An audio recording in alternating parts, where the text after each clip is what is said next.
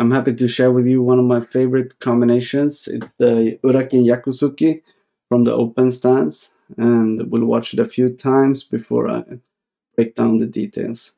I use this a lot, and I catch a lot of people by surprise with this move because it can be done so fast from quite a large distance, and also I time it so that my opponent is off rhythm when I enter.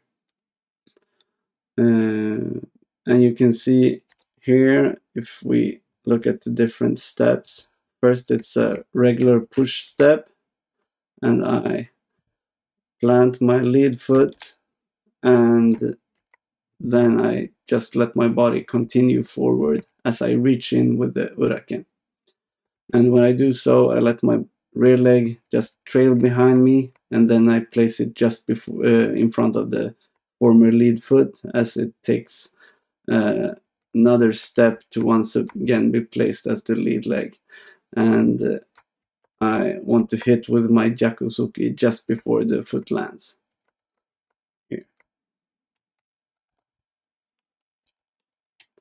And the trick is to really to land with this foot and just let your body continue forward. That is what will make this move surprising and fast.